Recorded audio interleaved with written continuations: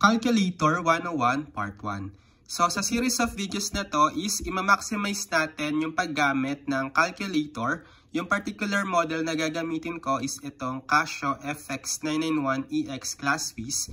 Kasi para sa akin is ito yung pinakamagandang model na gamitin for college, especially kung engineering kayo. Okay? So hindi ito calculator technique video, but it's just the use of calculator para mag-solve tayo the usual way ng math problems. So, solve daw natin yung equation for x given that 2 times quantity x plus 3 plus 3 equals 3x plus 5. So, kapag mag-solve tayo ng equation, gagamitin natin yung shift solve function ng calcu. So, unang-una, dapat nasa mode 1 kayo o yung calculate function ng calcu. So, piliin nyo yung menu. So, marami kayong makikitang functions dito. So, piliin nyo yung 1 for calculate. Okay? So, input na natin yung given equation. So, we have 2, open parenthesis, then alpha x plus 3, close parenthesis, plus 3, alpha calc for equal symbol, and then 3, alpha x plus 5. So, this time, press shift, and then calculate kasi nandoon yung solve. So, press calc, and then may mag-a-appear na x is equal to a number. So, this time, initially, meron tayong nakastore na value ng x na equal sa 0. So, pwede nyo gamitin itong x is equal to 0 as the initial value ng x, or pwede nyo ring palitan. So, let's say, palitan ko ng 5. And then, press equal. Okay? And then, kapag pinindot nyo ulit yung equal, masasolve nyo na yung value ng x, which is 4. So, therefore, the value of x for this linear equation is 4. Calculator 101 Part 2. So, solve daw natin yung quadratic equation x squared minus 7x plus 10 equals 0. So, kapag magsasolve tayo ng quadratic equation, gagamitin natin yung equation mode ng calcu. So, punta tayo dito sa menu, and then, piliin natin yung equation mode ng calcu. So, mapapansin nyo, yung equation or yung function mode ng calcu is designated by letter A. So, kaya pindutin natin itong button na to, yung may negative symbol, kasi nandoon din yung variable A. So, press this button, and then piliin natin yung 2 polynomial kasi ang solve natin is quadratic equation which is a polynomial of degree 2. So, press 2. And then, sa polynomial degree, so dahil quadratic equation nga tayo, select natin yung 2 kasi yung degree ng quadratic equation is 2. Ngayon, may lalabas na ax squared plus bx plus c form. Diba ito yung form natin ng quadratic equation? So, i-input lang natin yung mga numerical coefficients nung given quadratic equation natin. So, dito muna tayo sa x squared term. So, yung numerical coefficient natin is 1. So, input 1 equal. And then, yung x term natin is negative 7. So, input negative 7 equal. And then, yung constant natin is 10. So, input 10. And then, press equal. Masasolve natin yung dalawang solutions nitong quadratic equation. So, unang press ng equal, masasolve natin yung first solution which is 5. And then, press equal again. Masasolve natin yung second solution which is 2. Calculator 101 Part 3. So, solve the system of linear equations 2x plus 3y equals 6 and 4x plus 5y equals 7. So, kapag masasolve tayo ng system of linear equations, gagamitin natin yung equation mode ng calcu. So, punta tayo sa menu and then piliin natin dito yung equation mode.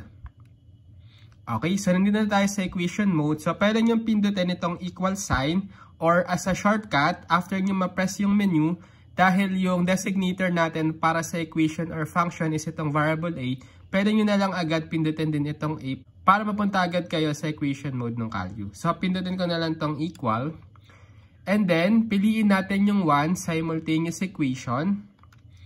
Tapos, magtatanong kung ilan yung number ng unknown. So, dahil meron lang tayong 2 unknowns, x at y, select natin from 2 to 4 is 2. So, press 2. And then, mapapansin nyo, magkakaroon kayo ng dalawang row. So, yung unang row is para doon sa equation 1 at yung pangalawang row is para doon sa equation 2. So, yung form natin ng equation is dapat ax plus by equals c.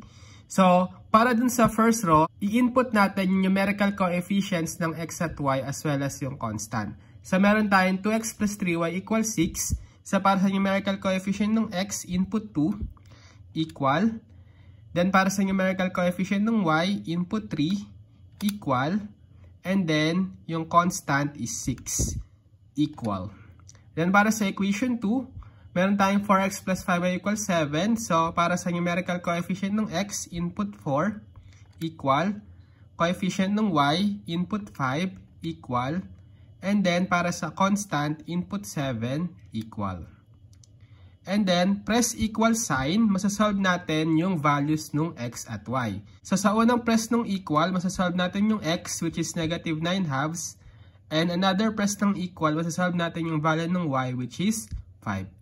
So, therefore, the solution for this system of linear equations is the coordinate negative 9/2, 5.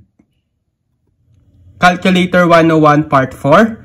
So, perform the operations 2 plus I over 5 minus 2I minus quantity 3 plus 6I times quantity 4 minus 8I minus quantity 7 plus 9I.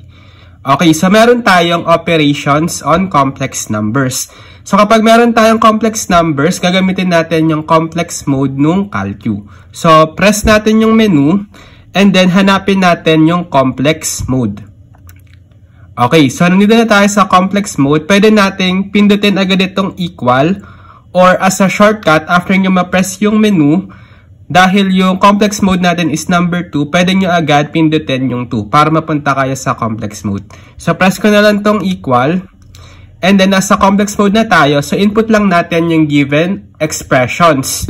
So, doon muna tayo sa 2 plus I divided by 5 minus 2I. So, para input yon, pwede natin gamitin itong fraction symbol. Okay?